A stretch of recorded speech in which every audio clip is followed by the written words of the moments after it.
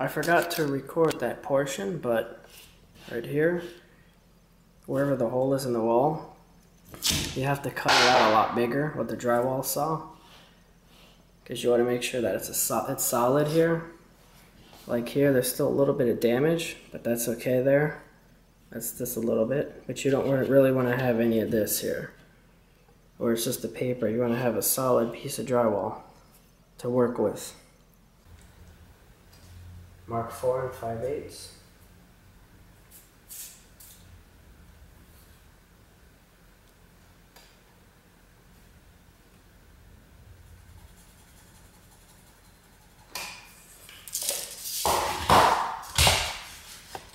Take a measure here and draw a line.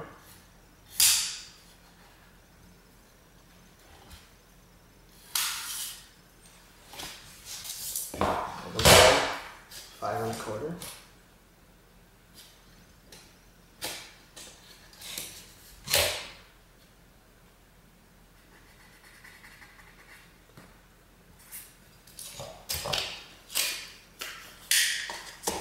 Take a measure and draw your line.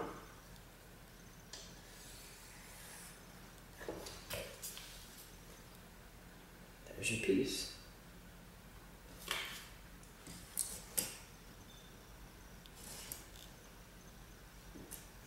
You gotta cut this off. Get your utility knife and score it.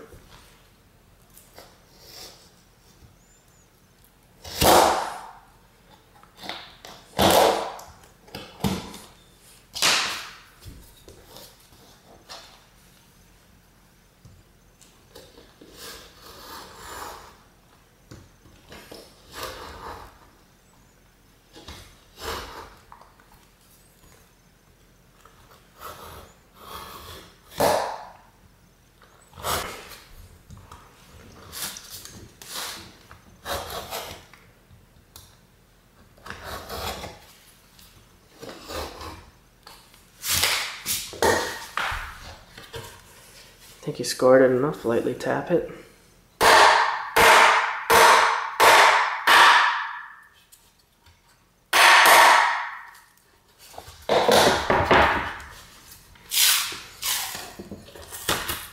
The paper never cuts. She can't get deep enough with the knife to cut the paper.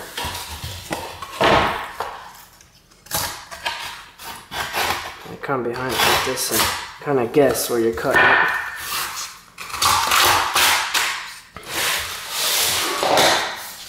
About to fine trim it, because it's not it never fits perfectly.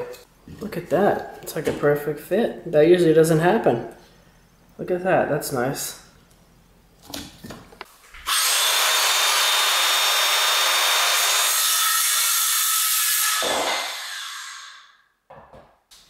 Now what you gotta do is get a piece of wood.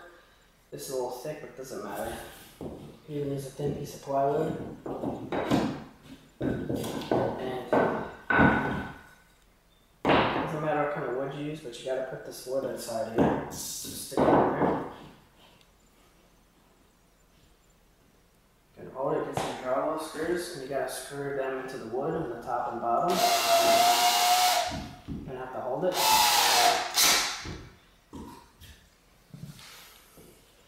And when you screw it in, you want to screw the drywall screw slightly into the drywall.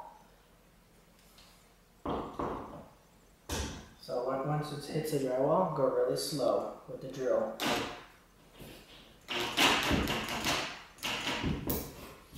See, like that, you want to sink it in there, so that way you can put some spackle over it to hide the screw. So it'll be almost unnoticeable that this was repaired. This hole here is from the doorknob, because the door stopper is broken. You get another screw, do the same thing on the bottom, right here.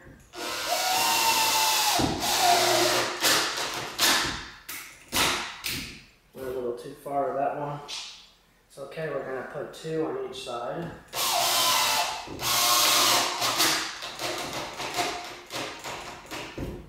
Just like that, see how they're sunken? I'm gonna change the angle. Hopefully you can see me countersink this final screw here. So when you get it right there, and when it goes slow, short burst on the drill.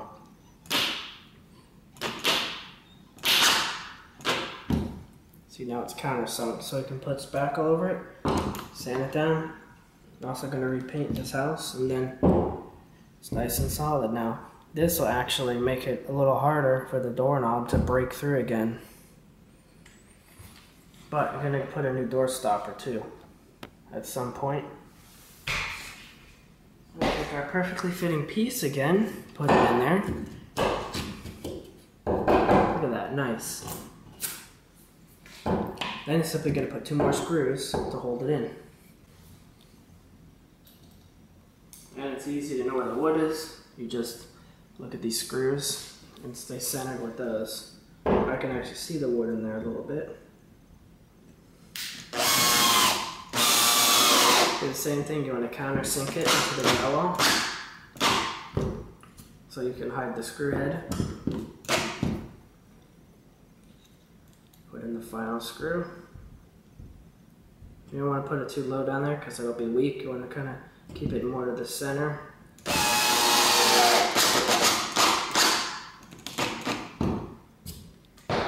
Beautiful.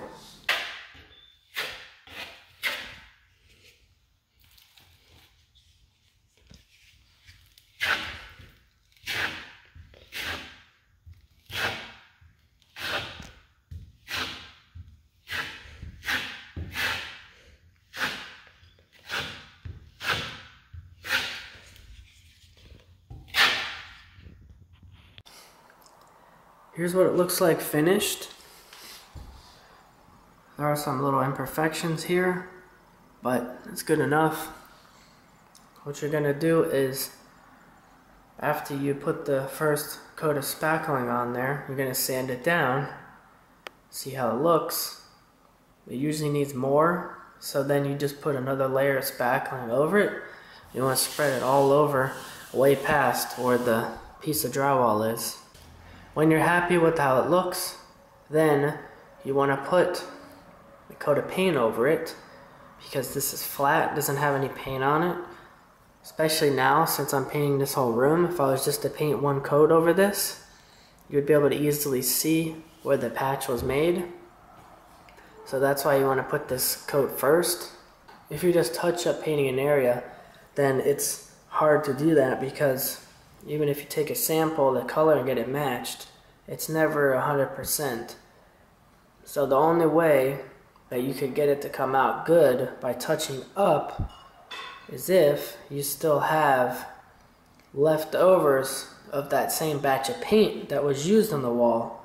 Then you could touch it up and you wouldn't be able to tell. It would match perfectly. That's it for the video. Thanks for watching. Don't forget to subscribe. Click the notification bell. If you have any suggestions for future videos, leave a comment.